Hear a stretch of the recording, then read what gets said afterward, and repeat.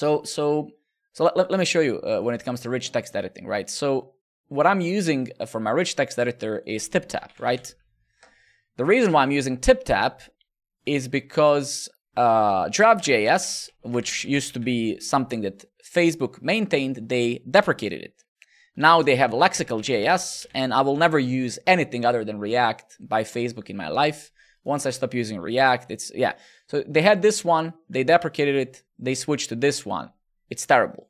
Tiptap whatsoever is a solid implementation on, I can show you here. It was very painful. So Tiptap, as you can see, is an abstraction on top of the prose mirror. For those of you who don't know, prose mirror is a API built for building rich text editors in the browser. Why do you need an API for building rich text editor in the browser, you might ask? It's a logical question. Because building rich text editors is very hard. Why is it very hard? You might ask the follow-up question. Well, it's hard because you need to do a lot of JavaScript to achieve that. You need to monitor where the cursor is in the editor. You need to implement leaves and nodes and blocks and stuff.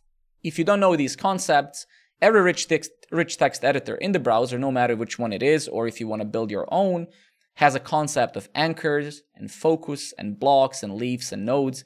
And these are basically things like, this would be some sort of a leaf.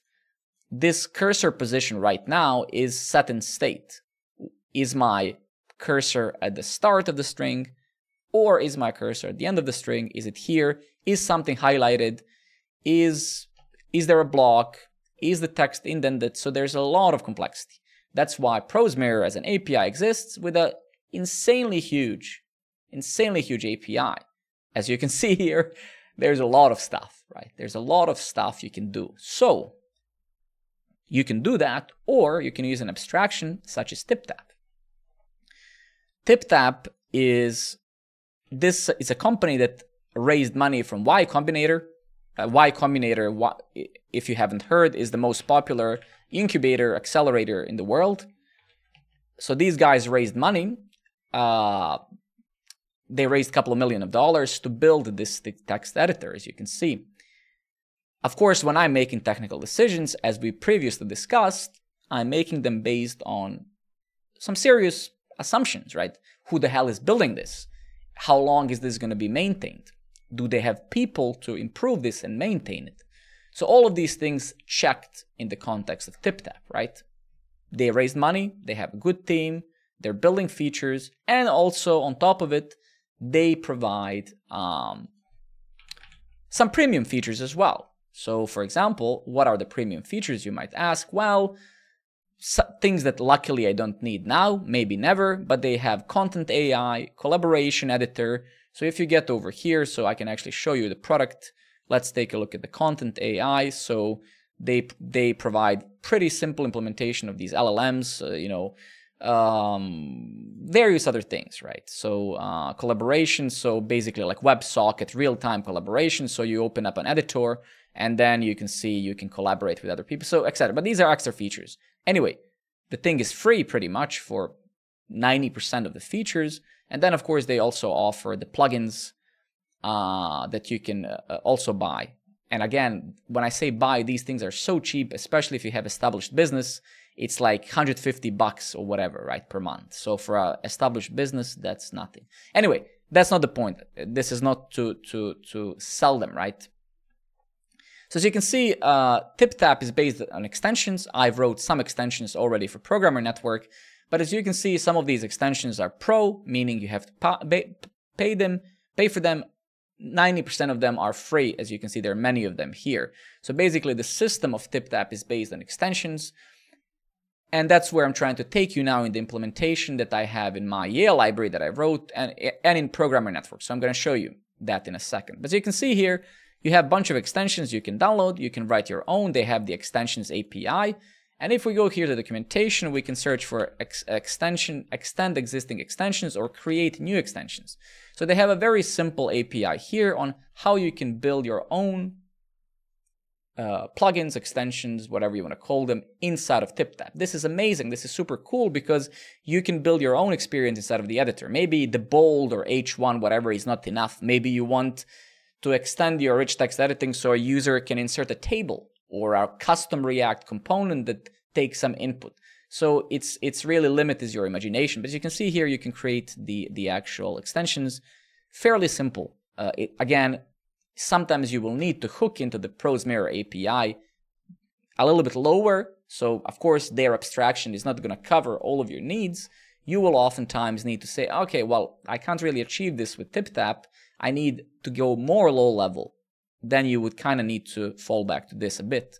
Anyway, so with that said, now you have the context, right? If we go, don't drop the database. My friend, you're here again. So if we go back here, right? So if we go to Tiptap that I implemented here, right? Let me actually show you. It's very interesting. I think I did it pretty well, and I'm going to show you why I think that.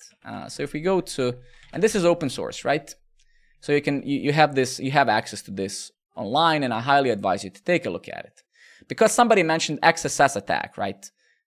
And that's why I said this. So the way that I implemented my these little subsystem on top of Tiptap works like this, right?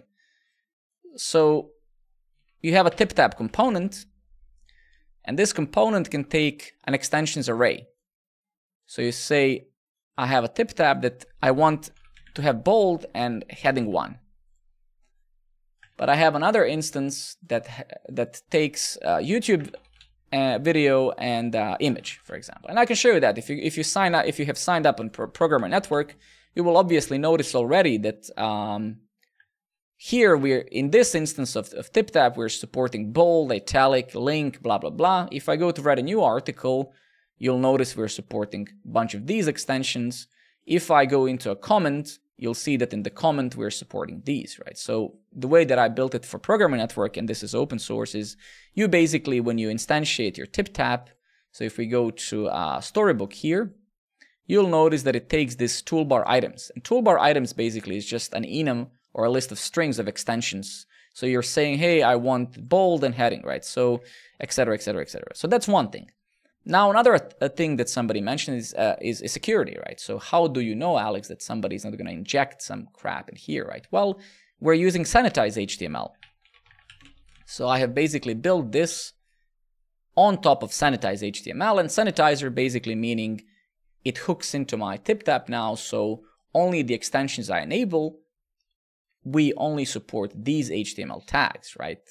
So for example, you can see here, if we go into my, if all of this stuff is that I wrote, so these utilities and stuff, so I have this Tiptap.HTML class that I wrote.